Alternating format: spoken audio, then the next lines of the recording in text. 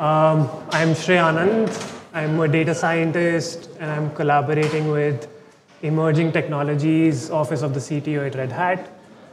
So I've been studying AI and language models for the last 10 years, 5 years in the industry, and then 5 years studying this in my grad school. I'm really excited to be a part of this time where we are seeing this field getting so much attention, and then also real applications coming out where it's kind of revolutionizing how we are doing software, how we are doing other things in the knowledge work. So today I'll be talking about the history of these language models and how it started, what were like some of the first things that people tried out, and how it has gone from there. So we'll start with some early language models, so things that people did in 1950s to 1990s, and then how that led to the statistical approaches, which kind of got evolved into ChatGPT and those tech that we see today. There's also the evolution of machine learning models to neural networks, and then transformers and LLMs that we see now. And during this presentation, I'll be also sharing some of the libraries and frameworks that people use to actually code some of these technologies. So just to set the scope of the talk, there's also ethical, environmental, and economical impacts of this technology, but then those are like talks of their own. So we're not going to discuss them here. And similarly with security, privacy, and legal aspects of this. Also, from a core research perspective, image, audio, video, and multimodal models are also kind of changing how we do things, but they have their own growth and their own evolution that we could probably talk in some other time. So to begin with, I quickly want to talk about what natural language processing is. So it's the discipline of building machines that can manipulate human language or data that resembles human language in the way that it's written, spoken, or organized. And within NLP, there are like several tasks that people have historically tried to deal separately, but with like really powerful language models, we are seeing a trend where they kind of deal with all of them together through one model. But nevertheless, it makes sense to understand how this evolved and what were like the initial tasks that people started with. So I'm going to mention some of them here. So for example, syntax parsing and co-reference resolution were one of the initial tasks that people try to solve. So syntax parsing is basically just taking unstructured text and then getting structured entities out of those text. Co-reference resolution is a task where you have a story or an article that talks about a person, and in the next sentence they are referred by a pronoun like they, them, and then we want to reference that pronoun back to that person. So that's a task for the computers to understand. Similarly, there's like information retrieval, where you have a query and then you need a bunch of answers for that query, and then you look at a corpus of documents trying to find that answer. So that's one of the important tasks of natural language processing. And then if you have heard of the RAG pattern, or retrieval augmented generation, that pattern basically involves techniques borrowed from this field of information retrieval. Then there's like named entity recognition. So if you have a piece of text and there's like places or businesses or entities in that text, you would want to extract those for like discovery or trying to know which companies or places are listed in that piece of text. Similarly, there's like tasks such as sentiment analysis, where you have a piece of text and you want to know if it's positive or negative, or what kind of emotion runs through those text pieces. So some of the more involved tasks for natural language processing involves machine translation. So you have Czech language and you have English language, and if you want to translate, models can do that now. Similarly, if you have a paragraph and you want to answer questions, so there was again a whole evolution of question answering systems that led to ChatGPT that we have now. So those are some like basic tasks. The first kind of systems that people created to solve some of those tasks were basically rule-based, and they were simple if this, then that kind of systems. So you had like workflows where you would define that if someone enters a query, then what you're going to do. So an easy way of understanding that would be like an Amazon chatbot. So you order stuff from Amazon, and then if you want to return that order, you talk to an assistant, which is a rule-based system that asks you for an order ID and asks you several questions. And then based on that, it creates return order for you. So that's like a simple example. But then in around like 2000s, people also experimented with some advanced rule-based systems. So a famous one is IBM's Watson Jeopardy. So Jeopardy was a TV show where a host would ask people questions about closed categories, and then whoever answered those questions won that particular game. So IBM created the software that could beat the best performers of that game. And that software was basically a rule-based system that was connected to a knowledge base. So they created a Wikipedia knowledge base of those questions that the host would ask, and then they used string matching, hypothesis generation, and gathering evidence to find the final answer. But that system was powerful enough to beat really good performers. So although these systems were effective, but then they couldn't be scaled because they worked only for a closed system. Whereas if you see something right now, you can ask ChatGPT anything and it would answer. So what really gave way to that was statistical language models. And for this talk, I created a notebook or an experiment kind of thing. I will quickly try to open that.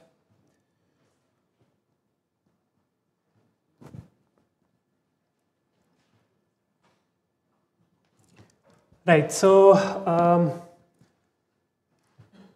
some of the initial language models were really naive in terms of like how they handle statistics. So the first thing that we could talk about here is an n-gram language model. And what that does is, we take an example here. So it says, I love natural language processing because natural language processing is fun. And this kind of statistical model would try to pair words together. So a bigram model would look something like a model that would pair words like I and love. That would be one bigram. Then love and natural, that would be another bigram. And then it would try to find the frequencies of those bigrams. So if we look at natural language here, so that's a bigram that appears twice in the sentence. And so the frequency of that bigram would be 2. And then this is like a very simple example, but then if you have a text that spans like 500 words or 700 words, you would have representative frequencies of these bigrams. But then like creating those bigrams and then also trigrams, instead of 2 words and you take 3 words, you can define very simple functions that would help you predict the next word. So in this case, the predict next bigram or predict next trigram would just look at those frequencies, and when you would enter a word like natural, it's going to look at those frequencies and based on that predict the next word. So here if I run this, it's going to predict language for natural, and if I predict the next trigram for natural language, it's going to do processing. And it does that because the frequencies for these are greater than just single one. And this is a very simple example, but the limitation with this kind of approach is that you cannot look beyond the 2 words that you're talking about. So it misses the entire context of the paragraph or the bigger document that you're talking about. So people thought that there need to be a method where there can be a better way to estimate probabilities of what the next word should be. And so that kind of led into hidden Markov models, which were basically probability estimation graphs. I'm going to take this one for example. So this was one of the first approaches that tried to find a hidden structure in the sentences that people wrote. So there is a logical organization of nouns and verbs and determinants when we are constructing sentences and then we are writing. So this is a very simplified version of Markov model, but what this is saying is that pi or pi is the starting state, and then we have nouns and verbs and other as your additional states. So if you start from pi, then there's a 0.65 probability that the first word is going to be from the other category. So the other category could be like the word the. So the sentence could start with the word the. And then there's a 0.7 probability that it's going to go to a noun. So like the and then followed by a noun. And then it's going to go to a verb or another noun. So these are called transition probabilities, and you learn them based on the text piece that you provide to the model. There's also emission probabilities here, where if you're on a state that is verb, then that verb could correspond to one of the many verbs that exist in your training data. So here, there's a 0.2 probability that the verb could be sleep. So you use this kind of structure to estimate the next word. And so just for an example, the training data for this looks like all the words in a sentence. So like natural, language, and then a label for them, which says if they're like noun, or if they're verbs, or if they're a determinant, and so on.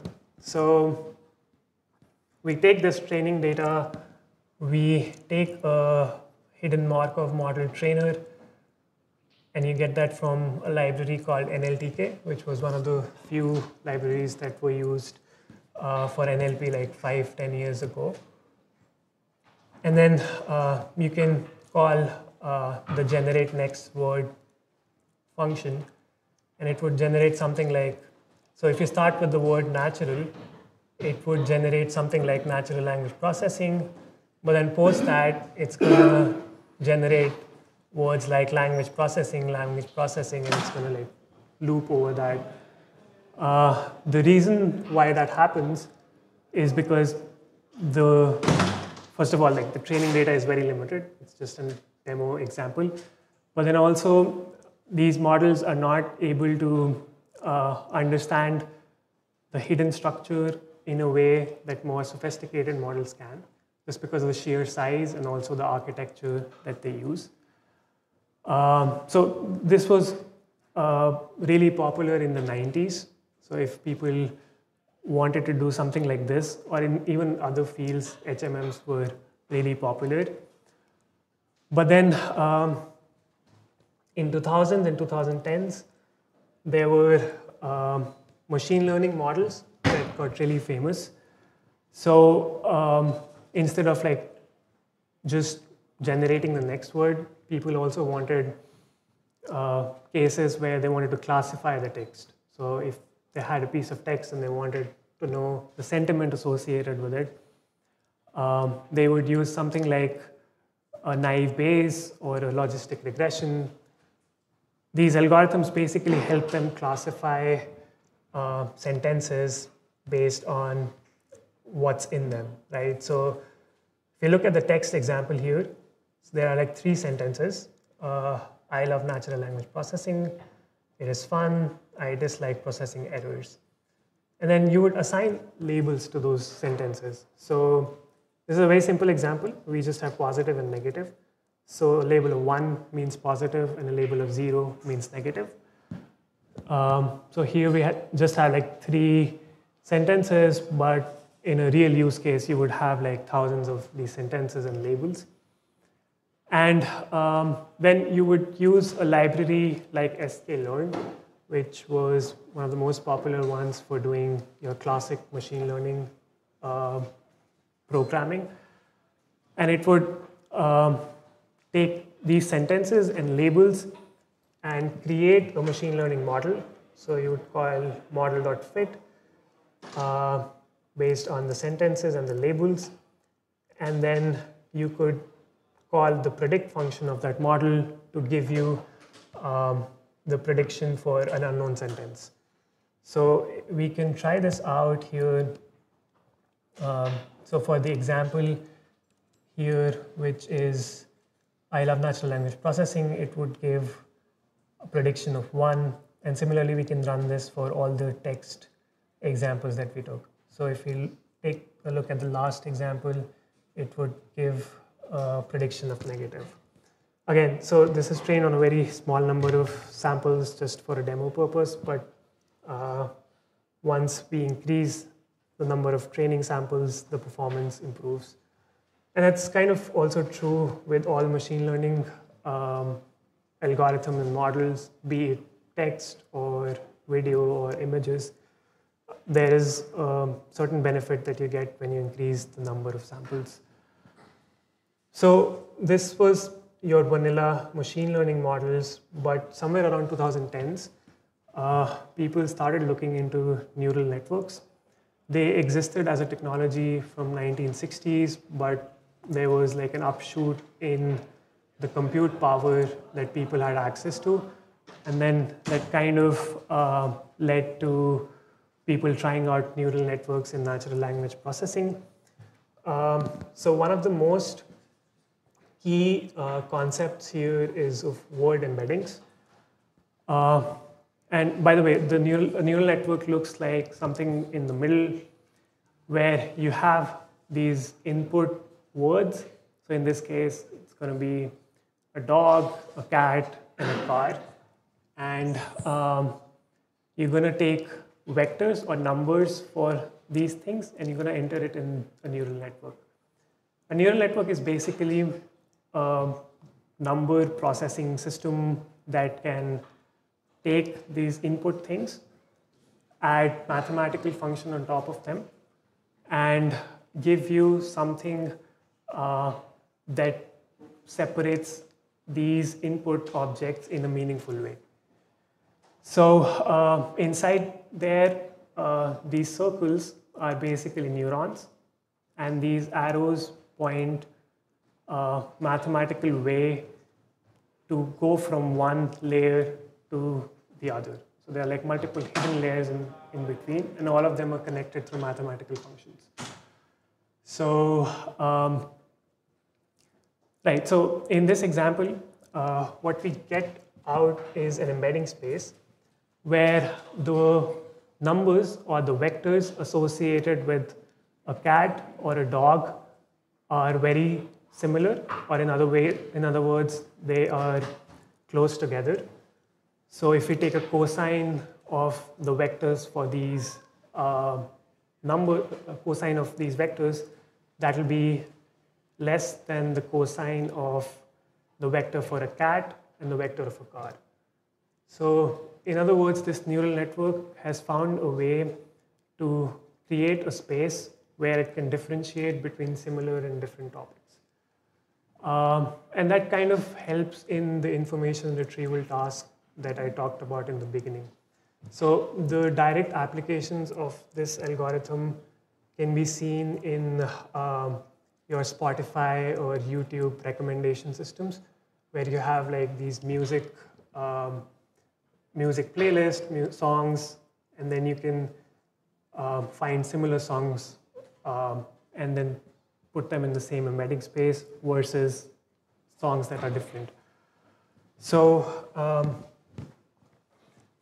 these like word embeddings are still used with your ChatGPT language models as something that augments it, so retrieval augmented generation. The retrieval part happens with these embedding models. So the way to like implement that is simple. We have a library called GenSim, which was one of the first one that implemented this. You take sentences and words in those sentences.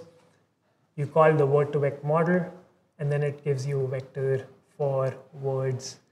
In this case, it's the word natural, but then you can use this vector for comparing it with other words that are similar to natural or dissimilar to natural. So this was the embedding model, but then what really paved the way for ChatGPT and GPT-like architectures were RNNs, LSTMs, and transformers.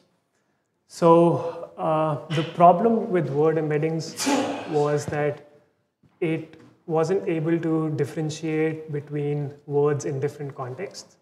So for example, if you have a word bank, then it can be used in a financial context, and it can also be used as a river bank.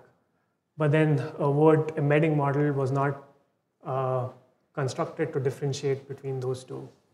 So people found a need for better models, and so they created recurrent neural networks, which basically took your sentences in a sequence and then connected them through a feed-forward network. So here in this image, you see x0 to xt. So think of them as different words. So x0 could be I, this love, natural, language, and so on. And this A is basically a feed-forward network, kind of neural network that I showed before. And that leads into these output states, h0 to ht.